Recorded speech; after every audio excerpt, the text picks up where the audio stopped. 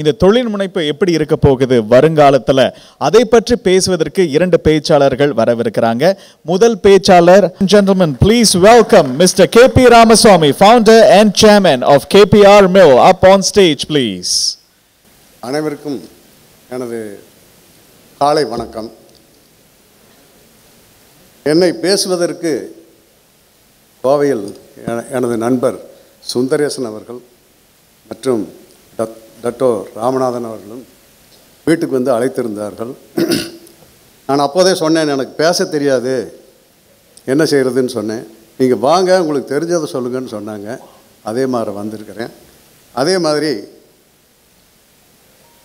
Muthiah sir அவர்கள் வீட்டுக்கே வந்திருந்தார்கள். அவரை முதல் முறையாக நான் அப்போதுதான் பார்த்தேன். மிக எளிமையான அருமையான நண்பர், மறக்க முடியாத நிகழ்ச்சிகள். அவரோட நண்பரும் வந்திருந்தார்கள். அதே மாதிரி டாக்டர் கிருஷ்ணன், கணபதி, டாக்டர் கணபதி எங்களை வந்து ஏர்போர்ட்டில் வந்தோடனே இறங்கி அங்கேருந்து கூட்டிகிட்டு வந்து எங்களெல்லாம் ரூமெல்லாம் அரேஞ்ச் பண்ணி, doctor Ganapathi and Manjunath both எங்களுக்கு வந்து ரொம்ப சப்போர்ட்டிவாக இருந்தாங்க. ரொம்ப ரொம்ப சந்தோஷங்க. கோவையிலிருந்து வந்திருக்கும் முத்துராமனுமே நம்ம முத்தையா சார் அவர்களும் பேசுனது ரொம்ப அருமை. நேற்று ரொம்ப வியந்து போனோம், வியந்து பாராட்டினோம். கோவையிலிருந்து சுந்தரேசன், அருணாச்சலம், எங்களோட கொலீக்ஸ் அவங்கெல்லாம் எல்லோரும் வந்திருக்காங்க. ரொம்ப சந்தோஷம். மற்றும் அது இல்லாமல் கோவையிலிருந்து வந்திருக்கும் அனைவருக்கும், உலகமெங்கும் வந்திருக்கும் அனைத்து நண்பர்களுக்கும் எனது வணக்கத்தை தெரிவித்துக் கொள்கிறேன். இந்த இனிய நன்னாளில் உலகமெங்கும் பரவியிருக்கும் நகரத்தார், சமூக சாதனையாளர்களும் இளைஞர்களும் கூடியிருக்கும் இந்த கோலாகலமான மாநாட்டில் கலந்து கொள்வதில் மிகவும் மகிழ்ச்சி அடைகிறேன். மூர்த்தி சிறிதெனினும் கீர்த்தி பெரிதென்பார்கள். அதுபோல நகரத்தார் சமூக அளவில் சிறியதாக இருந்தாலும் கூட உலகமெங்கும் தாங்கள் செல்லும் இடங்களில் தனி முத்திரை பதிப்பதில் தொடங்கி வணிகம், கல்வி, கலைகள், கோயில் பராமரிப்பு, ஆன்மீகம், உறவுகளை மதித்தல் போன்ற உயர்ந்த பண்பாடுகள் வழியாக அனைத்து சமூகத்திற்கும் முன்னுதாரணமாக திகழ்கிறார்கள்.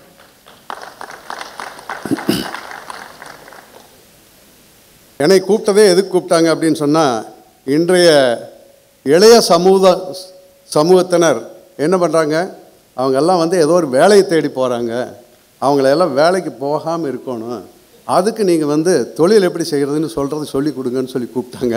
அதுக்காகத்தான் வந்திருக்கிறேன்.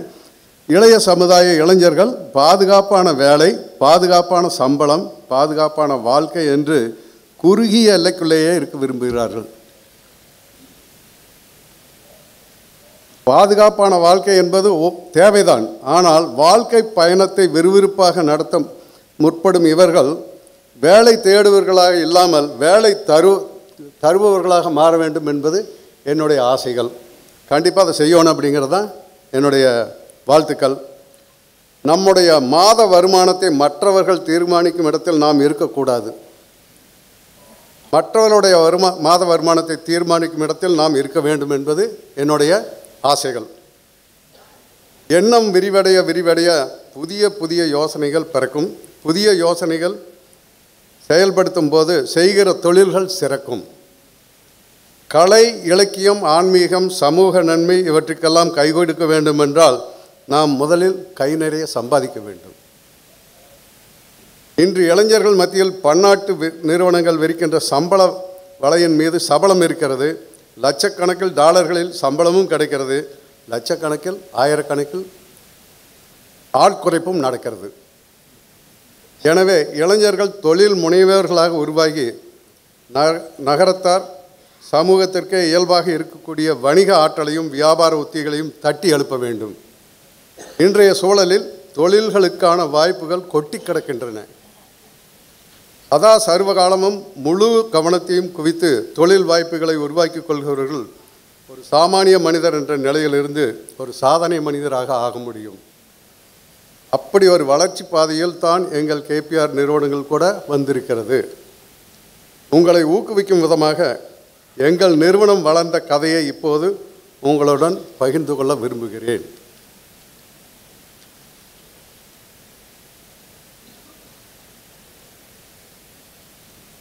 எங்களுடைய நிறுவனம் வளர்ந்த கதை என்ன அப்படின்னு கேட்டிங்கன்னா, நான் ஒரு சாதாரணமான சிறிய விவசாய குடும்பத்தில் பிறந்தவன்.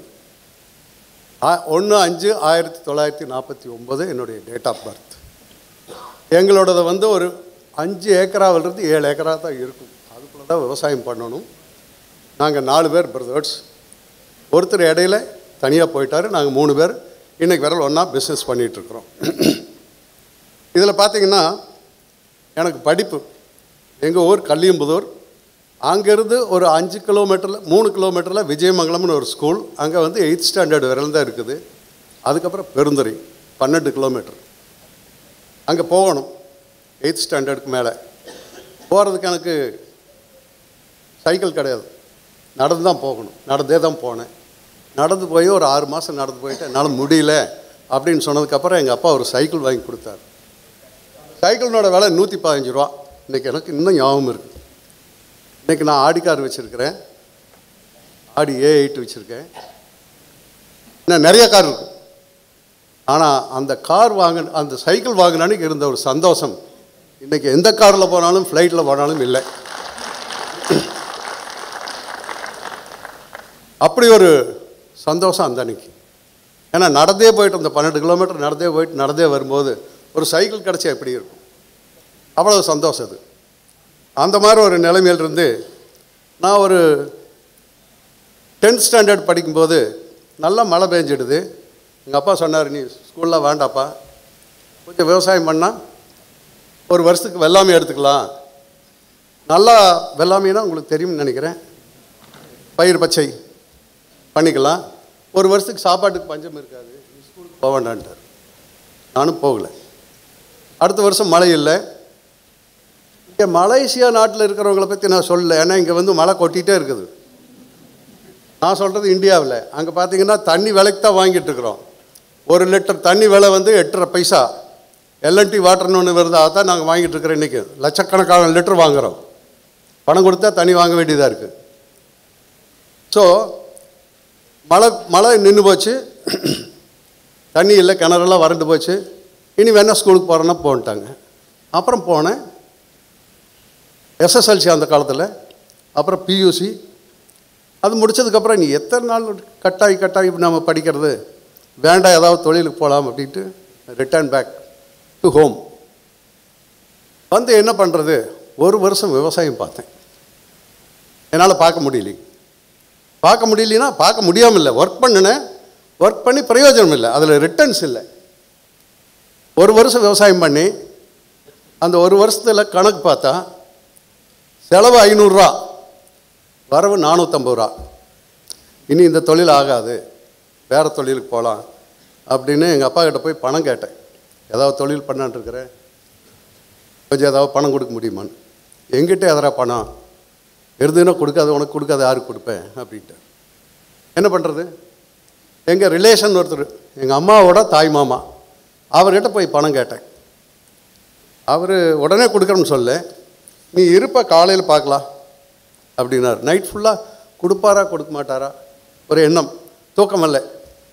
காலையில் வந்து சொன்னேன், பணத்தை எடுத்துகிட்டு வந்து 10,000 ரூபா இருந்தால் வச்சுக்கப்பா, மாதம் 8 வட்டி, வருஷமான வட்டி கொடுத்துருவேன் அப்படின்னார். சரிங்க ஐயா, நான் கரெக்டாக கொடுத்துருவேன், ஆனால் எனக்கு 10,000 வேண்டாம், 8,000 போதும், 4 தறி போடணும், அதுக்கு 8,000 தான் எனக்கு அப்படின்னு சொன்னேன். ரைட், ஓகே, 8,000 எடுத்துகிட்டு கொண்டு வந்துட்டேன். அந்த 1 வருஷம் கழித்து வட்டி பணம் கொண்டு போய் கொடுத்தேன். அவர் கொஞ்சம் தண்ணி போடுவார். அப்போ வந்து இந்த மெக்டவுல் பாட்டில் இருக்குது, ஒரு பாட்டில் வாங்கி போய் அவர் என்ன சொன்னார் தெரியுங்களா, ஏன் தம்பி இந்த வட்டி 6 மாதத்துக்கு ஒருக்கா நீ கொடுக்க முடியுமா அப்படின்னாரு. அவரோட ஆசை அதெல்லாம் வேணும் அப்படிங்கிறது. ஸோ அதுக்கப்புறம் 6 மாதம் நான் வந்து வட்டி 6 மாதத்துக்கு ஒருக்கா இல்லை, அவர் 6 மாதத்துக்கு ஒருக்கா ஒரு பாட்டில் கொண்டு போய் கொடுத்துட்டு வந்துடுவேன். ஏன்னா அவர் தான் எனக்கு வந்து இவ்வளோ சப்போர்ட் பண்ணவர். அப்படி வளர்ந்தது தான் ஒரு 4 பவர்லூம் ஆரம்பித்து அதில் ஒரு 10-12 வருஷம் ஹார்ட் ஒர்க் பண்ணி என் தம்பி 2 பேர்த்தையும் படிக்க வச்சேன். நான் தம்பி 2 பேர் ஒரு தம்பி படிக்கலை, அவர் படிக்க மாட்டேன்ட்டார். இன்னும் 2 தம்பி படிக்க வச்சேன். ஒரு தம்பி வந்து எம்எஸ்சி மேத்தமெட்டிக்ஸ் முடிச்சுட்டு ஐஏஎஸ் எழுதினார். ப்ரிலிம்ஸ் ஃபைனல் வந்துட்டார். இதில் இன்டர்வியூவில் முடியல, விட்டுட்டோம். அடுத்த தம்பி சார்ட்டர்ட் அக்கௌண்டன்ட். எங்கள் அப்பா அதெல்லாம் படிக்க வைக்க மாட்டேன், என்னப்பா எனக்கு இருக்கிறதெல்லாம் பத்தாது, நீ என்னமோ பண்ணிக்கன்ட்டார். நானே தான் படிக்க வச்சேன். என்னுடைய பவர்லும் இன்கமில் படிக்க வச்சேன். They came and join with me. 1984 நாங்கள் வி ஷிஃப்டட் டு கோயம்புத்தூர். 1984 ஜனவரி 23 எங்களோட ஸ்ரீ ராமகிருஷ்ணா டெக்ஸ்டைல்ஸ் கோயம்புத்தூரில் நாங்கள் ஸ்டார்ட் பண்ணி நல்லா அருமையாக பண்ணணும், பிஸ்னஸ் பண்ணணும். நல்லா வந்தது. சிரமங்கள் இல்லாதில்லை, நிறைய சிரமங்கள். நான் பவர்லூம் போடும்போதே ஒருத்தர் போய் கேட்டேன், ஐடியா கேட்டேன். அவர் சொன்னார், இதெல்லாம் 10-15 வருஷத்துக்கு முந்தையே முடிஞ்சு போச்சு பவர்லூம் வேலையெல்லாம், இன்றைக்கி போய் போடுறிய அதெல்லாம் உருப்படியாகுமா, நீ முடிஞ்சு போயிடுவா போனார். அவர் முதல் ஐடியா கேட்டது சொன்னது அவர் தான் சொன்னார். இது மாதிரி தான் ஐடியா கொடுத்தாங்க. பட் நான் ஆரம்பித்தேன், செஞ்சேன், நல்லா வந்துட்டோம். கோயம்புத்தூரில் வந்து ஆரம்பிக்கும் போதும் அங்கெல்லாம் பெரிய பெரிய ஆளுகள்லாம் இருக்காங்க. அழகிரி டெக்ஸ்டைல்ஸ் இருக்குது, விஎம்எஸ், வீகோ சாரீஸ். அந்த காலத்தில் வீகோ சாரீஸ்னால் சினிமா நடிகெல்லாம் வந்து அங்கே தான் வந்து ட்ரெஸ் எல்லாம் எடுத்துகிட்டு போவாங்க, தமிழ்நாட்டை பொறுத்தவரையிலும். இந்த மாதிரி இருக்கிற இடத்துல நீ போய் என்ன பண்ண போகிற அப்படின்னு சொன்னாங்க. போனேன், நல்லா செஞ்சேன், சக்ஸஸ் பண்ணிட்டோம். தென் எகேன் வி ஷிஃப்டட் டு திருப்பூரில் கார்மெண்ட்ஸ் ஆரம்பித்தோம். 1996 I started my own mill. நமக்கு வந்து இது சப்ளை தான் பண்ணிட்டு இருந்தோம். அப்போ வந்து கார்மெண்ட்ஸ் பண்ணல, fabric supply to the garment exporters. ஏன் நாமளே பண்ணக்கூடாதுன்னு திருப்பூரில் ஆரம்பித்தோங்க 89 கார்மெண்ட்ஸ் பண்ணி நல்லா போகும்போது நூல் கொஞ்சம் டிமாண்ட் ஆச்சு. ஏன் நம்மளே மில் ஆரம்பித்தேன்னா அப்படின்னு ஒரு ஐடியா கேட்கும்போதும் அதுக்கும் எல்லாருமே கோயம்புத்தூரில் நாயுடுஸ் தான் நம்பர் 1, அடுத்தது செட்டியார்ஸ் எல்லாம் மில்லு வச்சுருக்காங்க. ஒருத்தராக மில்லை பூட்டிகிட்ருக்காங்க. இவன் போய் மில்லு போடுறானே, இது தேருமா அப்படின்னு என்கிட்ட எல்லாருமே நேரடியாக கேட்குறதில்ல, through somebody came to my knowledge. பரவாயில்ல, யார் வேணால் எதை வேணால் சொல்லிட்டு நமக்கு இதில் இன்கம் இருக்குது, முதல்ல ஒரு 6000 ஸ்பிண்டில் போடலாம், என்ன ஆகுதுன்னு பார்க்கலாம் அப்படின்னு போட்டாங்க. ஃபஸ்ட் கிளாஸாக எனக்கு ஒர்க் அவுட் ஆச்சு. நான் காலையில் 4 மணிக்கு எந்திரிச்சா 5 மணிக்கு mill, 1 hour travel, self driving. 5 மணிக்கு கேட்டில் போய் நின்றுட்டு எத்தனை பேர் வராங்க போகிறாங்கன்னு பார்த்துட்டு. இது 2 வருஷம் நல்லா ஓடும்போது இந்த யூனியன், உங்களுக்கு எல்லாம் தெரியும் யூனியன் எவ்வளவு தொந்தரவு அப்படின்னு. யூனியன் ஸ்டார்ட் பண்ணாங்க. How to control the union அப்படின்னு பார்த்துட்டு, சரி இதுக்கு என்ன வழி, ஒரு ஹாஸ்டல் சிஸ்டம் பண்ணலாம் அப்படின்னு சொல்லி பண்ணோம். அந்த ஹாஸ்டல் சிஸ்டம் பண்ணும்போது எல்லாருமே இன்ஹவுஸ், வெளியே யாரும் போகிறதில்ல, உள்ளே யாரும் வரதில்லை. ஹாஸ்டல் சிஸ்டம் எனக்கு அருமையாக ஒர்க் அவுட் ஆச்சு. ஹெச்ஆர் பாலிசி அப்படிங்கிறது வந்து வெரி வெரி வெரி இம்பார்ட்டண்ட். நான் எப்பவுமே சொல்கிறது என்ன சொல்கிறேன்னா, உங்கள்கிட்ட வேலை செய்யக்கூடியவங்களை அவங்களுக்கு என்ன வேணுமோ அதை நீங்கள் நல்லா பார்த்துட்டிங்கன்னா அவங்க உங்களுக்கு என்ன வேணுங்கிறத செஞ்சு கொடுத்துருவாங்க அப்படிங்கிறது என்னுடைய பாலிசி. இதுவரை நான் அப்படி தான் பண்ணிகிட்ருக்கேன். இன்றைக்கி வந்து எனக்கு 4 கார்மெண்ட் ஃபேக்ட்ரி, 5 இடத்துல மில், ஸ்பின்னிங் மில் எல்லாம் இருக்குது. எல்லாம் புட்டுக்குதராக இன்னைக்கு பொசிஷன். இது வீடியோவில் காமிச்சது கூட ஒரு 2 வருஷத்துக்கு முந்தைய எடுத்தது. 29,000 peoples are working at present.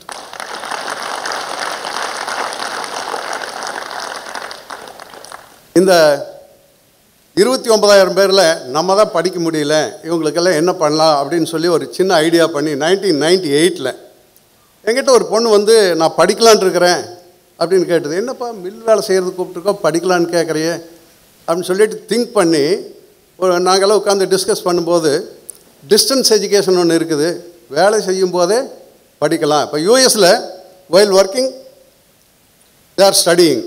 ஏன் நம்ம அந்த மாதிரி while studying they are working both. நம்ம வந்து ஒர்க் பண்ணிவிட்டே ஏன் படிக்க வைக்கக்கூடாதுன்னு திங்க் பண்ணதில் தான் open university, Indira Gandhi open university, Tamil Nadu open university எல்லாமே இருக்குது. சரி, இதில் ஏன் படிக்க வைக்கக்கூடாதுன்னு சின்ன லெவலில் ஆரம்பித்தோம் படிக்க வைக்கிறதுக்கு. அது ஃபுல் ஃப்ரீ, டோட்டல் ஃப்ரீன்னு பண்ணணும். டோட்டல் ஃப்ரீங்கிற போது அவங்க என்ன பண்ணாங்க, ஒரு எக்ஸாம் வர்ற டைமில் அந்த பொண்ணுங்கெல்லாம் ஊருக்கு ஓடிடுவாங்க, எக்ஸாம் எழுத மாட்டாங்க. சரி என்ன பண்ணுறேன்னு பார்த்தோம். சரி அவங்ககிட்ட ஃபீஸ் இந்த எக்ஸாம் ஃபீஸில் 50% வாங்கலான்னு ஆரம்பித்தோம். கிட்டத்தட்ட ஒரு 90% எல்லோரும் வந்து எக்ஸாம் எழுதுறதுக்கு ஆரம்பித்தாங்க. இது ஏன் சொல்கிறேன் அப்படின்னா, சுத்தமாக டோட்டல் ஃப்ரீன்னு ஒன்று கொடுத்தீங்கன்னா அதுக்கு மரியாதையே இருக்கிறது இல்லை.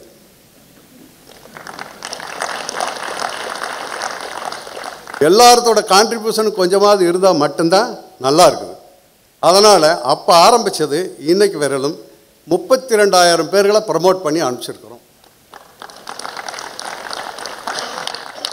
இது கல்லூரியில் நடந்ததல்ல, எங்களோட இன்ஸ்டிடியூஷன், அதாவது எங்களோட நிறுவனத்தில், அதாவது மில்லு கார்மெண்ட்ஸில் படிக்க வைக்கிற பொண்ணு 32,000 பேர். அதில் பார்த்தீங்கன்னா இன்றைக்கி தமிழ்நாடு போலீஸில் இருக்காங்க, ஐடி டிபார்ட்மெண்ட் இருக்காங்க, ஜோஹோவில் 2 பொண்ணுங்க வேலைக்கு சேர்ந்துருக்காங்க. கேள்விப்பட்டிருப்பீங்கன்னு நினைக்கிறேன். ஜோஹோ அந்த கம்பெனியில் 60,000 ரூபா சம்பளம் வாங்கிட்டு இருக்க ஒரு பொண்ணு இன்றைக்கி, மில்லில் படித்த பொண்ணு. ஸோ இந்த அளவுக்கு பண்ணிகிட்ருக்காங்க. அதுக்கு அடுத்தது தம்பி சொன்னேன், அப்போ அண்ணா நான் தான் வந்து ஐஏஎஸ் படிக்க முடியல, நம்ம இவங்களையெல்லாம் கொஞ்சம் ப்ரமோட் பண்ண என்ன அப்படின்னு சொன்னேன். ரைட், அதையும் ஆரம்பித்தோம், ஃப்ரீ ஐஏஎஸ் அகாடமி. ஒரு 2 வருஷம் 3 வருஷம் அது சுலவாக போச்சு. ஃப்ரீ வேண்டாம், கொஞ்சம் சார்ஜ் பண்ணுங்க சிம்பிளாக. அதாவது ஒரு வருஷத்துக்கெல்லாம் அவங்களுக்கு வந்து மேக்ஸிமம் வந்து ஒரு 5,000 to 10,000 டிபெண்டிங் அப்பான் அவங்களோட பொருளாதாரத்தை பொறுத்து வாங்கிக்கிற மாதிரி பண்ணணும். நல்லா பண்ணிகிட்ருக்கோங்க. இதுவரையில் 64,000 பேர் ப்ரமோட் பண்ணியிருக்கோம். IAS, IPS, IRS, IFS. அது பாட்டுக்கு போயிட்டுருக்கு. 2009 என்ஜினியரிங் கல்லூரி ஆரம்பித்தோம். அது நல்லா போயிட்டுருக்குங்க. அடுத்தது பார்த்திங்கன்னா last 3 years back arts and science எல்லாமே ரொம்ப அதிலே இப்போ ஸ்ட்ரென்த்து 2லேயும் சேர்ந்து ஒரு 8,000 பேர் தாண்டிடுச்சுப்போம். அடுத்த வருஷத்துலேருந்து ஒரு 10,000 பேர் 12,000 பேர் வந்துடுவாங்கன்னு நினைக்கிறேன். ஃபர்தராக பார்த்தீங்கன்னா நாங்கள் 2007 பப்ளிக் லிமிடெட் பப்ளிக் இஷ்யூ போனோங்க, சக்ஸஸாக பண்ணணும். இன்றைக்கி வந்து ஒரு 6,000 crores எங்களோட டர்ன் ஓவர் இருக்குங்க. We are the highest taxpayer in Coimbatore.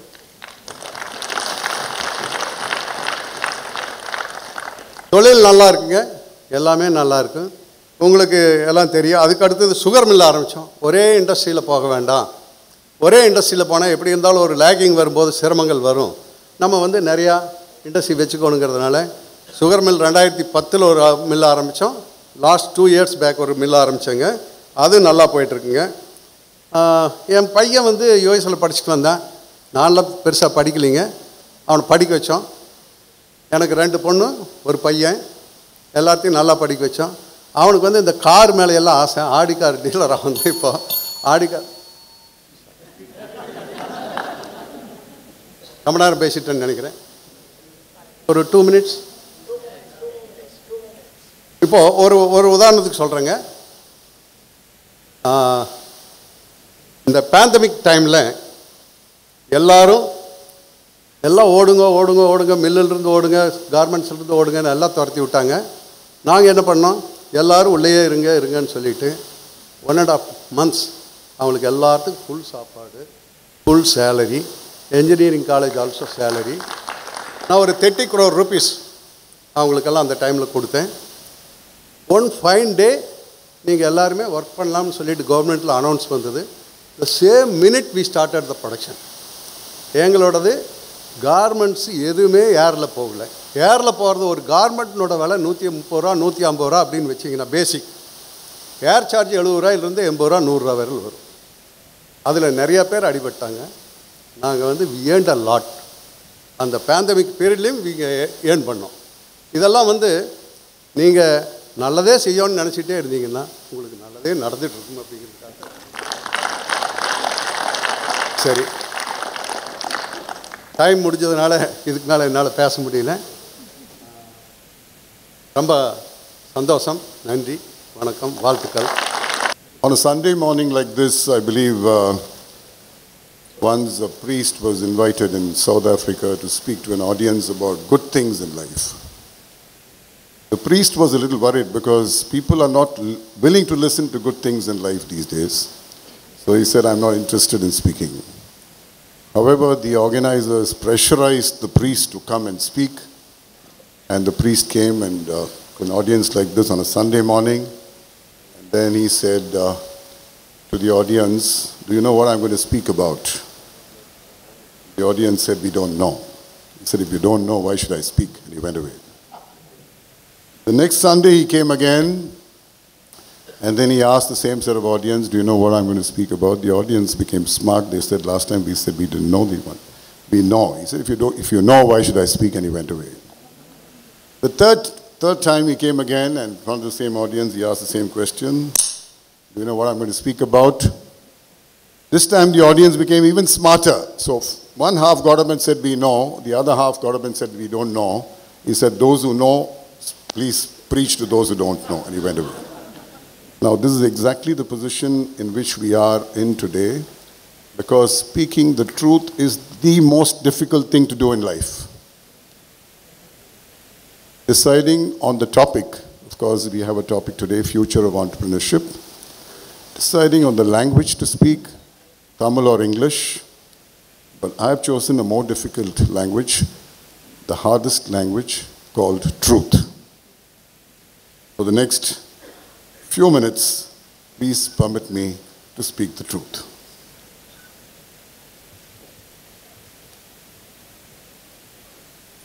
When we speak about the future of entrepreneurship, we must speak a little about the past and also the present.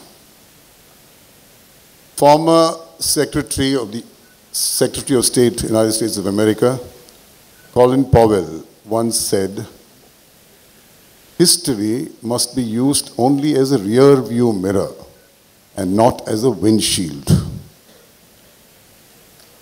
You can't keep looking back too often. You have to focus on the future. But while focusing on the future, you need to look back a little and learn from the past.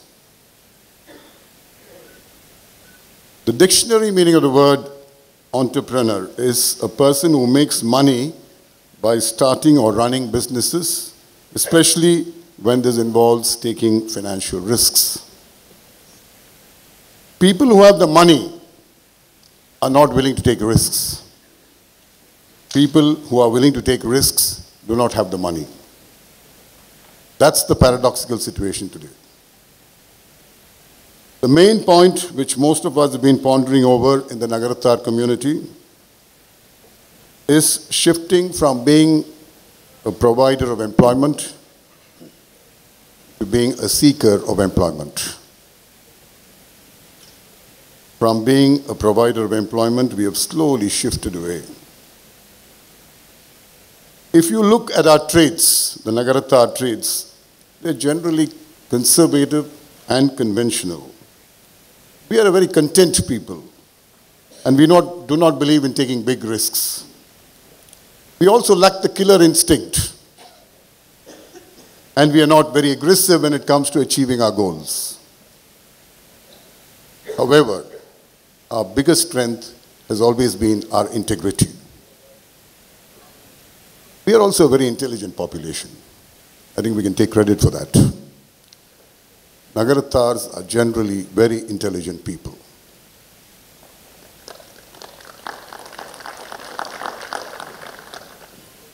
The only problem we face is how to combine intelligence and integrity. In India, we have tremendous amount of intelligence. There is no dearth for intelligence. But when it comes to integrity, there is a tremendous shortage. Several years ago, we used to talk about illiteracy as the biggest problem in our country. Today, it is no longer a problem. Intelligence without integrity is even a bigger problem than illiteracy.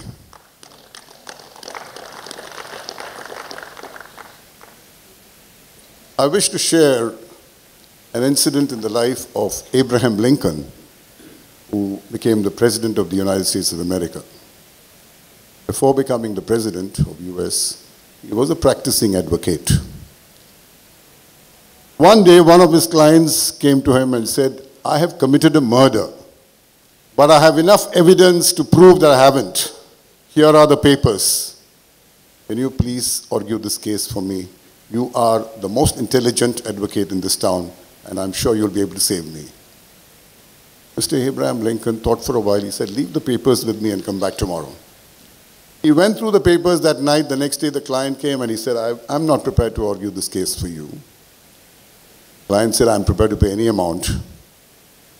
But Abraham Lincoln said, I can't, because when I argue this case in the court of law, my conscience will keep telling me, Lincoln, you're a liar. Lincoln, you're a liar. And I cannot live with such a guilty conscience. Ladies and gentlemen, the message Mr. Lincoln conveyed was very clear. He said, I am prepared to sell my time, but not my conscience. And this, my dear friends, is what is called integrity. Scrupulously honest. And that is what made him the President of the US. Remember, that was the quality. The only quality that made him the President of the United States of America was his integrity. I'm not sure if it will happen today. My question to all of you is, are we still believing in our strengths, or are we compromising on the long-established value systems and trying to adapt ourselves to the deteriorating standards, declining values, and the diminishing respect for ethical behavior? Doing business is not just to make money. There are several other social objectives involved. Indeed, it is an earning proposition. It is an employment provider. It is an opportunity to do charity. And it is, of course, a contributor to the growth of economy. Effective entrepreneurship is about competence, compassion, and commitment. Keep your cup full is something that we need to remember. If you want to pour, your cup must be full. You can't pour from an empty cup. And that's exactly what we need to think in terms of using our intelligence to help others. Nagaratas are people with great acumen, the ability to make good judgment and take quick decisions. And when I say this, I must mention that Nagaratar women are more competent than the Nagaratar men.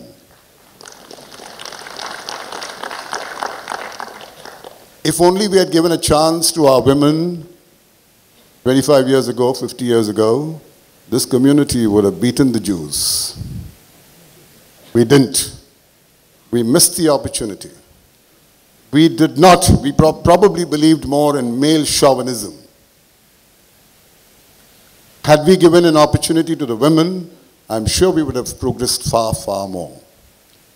And I must tell you that we have to encourage and motivate Nagaratar women to take to business and to make use of this untapped resource in a very big way for the future. One thing that we as Nagaratars did not believe is exit policy. When you think you have the right to start a business, you must also think that you have the right to close it down if you don't think it is worth the while. But unfortunately, in our community, there is something called the prestige. I've started it, and I must somehow run it, no matter what. And that's where we went wrong many times. Now, I would like to just tell you one of the biggest impediments to entrepreneurship is rampant corruption. If you ask any youngster, why don't you do business? He will say, I can't be ethical, therefore I don't want to do business. Why do Nagaratar men go away from India to several other countries? Because they think that merit is not valued in India. There's only money power that can play. The 3 M's, the money power, the muscle power, and the mafia power have taken over. and many of our youngsters are completely demotivated. Rampant corruption is one of the biggest impediments which is discouraging our youngsters to get into active business. We are afraid to talk about corruption. Many of us sitting in this hall have endorsed corruption. We have accepted corruption as a way of life. I'm sure most of you will come back and tell me, sir, that is all not possible. It's just you have to live with it. But I must tell you that unless we bring this to an end, there is no future for any one of us. Corruption is like a stumbling block. On the way, if you find a big rock obstructing you from moving, and if you say, I will remain stagnated, you will remain stagnated there forever. You always say that this block is too big for me to move it out. Yes, I can understand. But why don't you start chipping and making the block smaller? There is a formula which I've been talking about, the 3R formula, which will help us to get rid of corruption over a period of time. May not be during our lifetime, but at least let our children live a better life. The 3R formula is resist corruption, which we have not done. We have never resisted corruption. We say corruption is acceptable. No, don't worry. What do you want? Come on. Okay, doesn't matter. Fine. The second thing is reduce corruption. If somebody says, I want so much, say, I won't give you so much, I'll give you only half. Reduce corruption. Why not? A lot of money is being invested by several of us in paying bribes to several of the politicians and bureaucrats. Please don't tell me no. See, this is why I said truth is the hardest language to speak, and I'm speaking it for sure because the simple reason is we are making life difficult for the next generation. Resist corruption, reduce corruption, then try to remove corruption. It has to be a 3-step formula. It might be spread over 3 decades, doesn't matter. Or even it might take a century, doesn't matter. Let our children, next generation, lead a better life, a better quality life than you and I are leading. And this is something that I wanted to emphasize upon. Ladies and gentlemen, all of us must be proud that we belong to a community which has always believed in thinking globally and acting locally. We have believed in leading a simple life. We have been financially disciplined. We are peace-loving people, and we follow the policy of live and let live. Entrepreneurship is all about establishing a win-win situation. All stakeholders should stand to gain. The investor, the shareholders, the employees, the customers, the government, and the nation must all progress together. Pay your taxes right. Be it the GST, the sales tax, the central excise, or the income tax. We must pay our taxes right. But don't forget to pay the most important tax to God, called the gratitude tax. All of us are indeed very gifted, privileged. God has been partial to all of us. Whereas He has deprived several others, He has given a lot of money to us. Don't you think that we have to repay the form of gratitude by doing some charity? Life is like a game of chess. Once the game is over, the king and the pawn go back into the same box. Ego eradication is the most important thing that we have to indulge ourselves in. It has to be on top of the agenda. Ego is killing individuals. It is killing organizations. It is killing an institution. It is killing the nation. And it is probably killing the whole world. Let us therefore engage ourselves in ego eradication. Fighting for power, for money, for fame, for positions. Why? You're not going to take anything with you. Nothing will matter in the end. No matter how huge your house is, no matter how large your bank balance is, no matter how recent your car is, no matter how powerful your position in life is, at the end, the size of our graves will all be the same. Nobody is going to dig up 1 acre of land to bury you, because today things are even more different. You have the electric crematoriums. They'll just push you in and you're burnt to ashes. I always keep telling people, you're either burnt and forgotten or you're buried and forgotten. But if you want to be remembered, do good, be helpful, and be a good human being. That's the most important thing in life.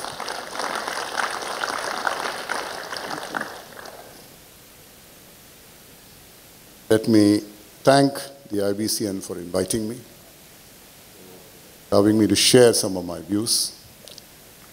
I want each and every one of you to give a thought, a serious thought to life, because today's society is spiritually starved and morally bankrupt.